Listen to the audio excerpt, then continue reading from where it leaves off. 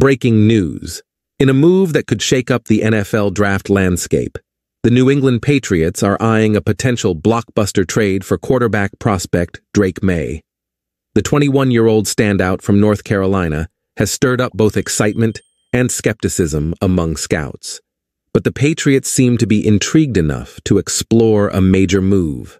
Reports have emerged that May recently visited Foxborough, Massachusetts for a pre-draft meeting with the Patriots. Head coach Jared Mayo has voiced praise for the young quarterback, despite rumors suggesting otherwise within the organization. The Washington Commanders hold the crucial number 2 pick in the draft, with May and Jaden Daniels as their top options. While speculation mounts over the Commanders' choice, there's a possibility that they could pass on May, opening the door for other teams. If Washington opts for Daniels, the New York Giants, currently sitting at number 6, could be tempted to trade up to secure May's services at number 3.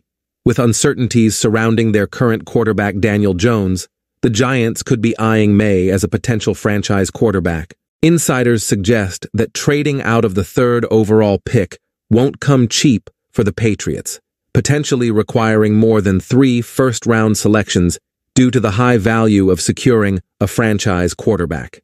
Nonetheless, the Patriots seem content with either May or Daniels, with Director of Scouting Elliott Wolf reportedly advocating strongly for Jaden McCarthy. Despite the Patriots' interest, there are doubts about whether May will even be available by the time their pick rolls around.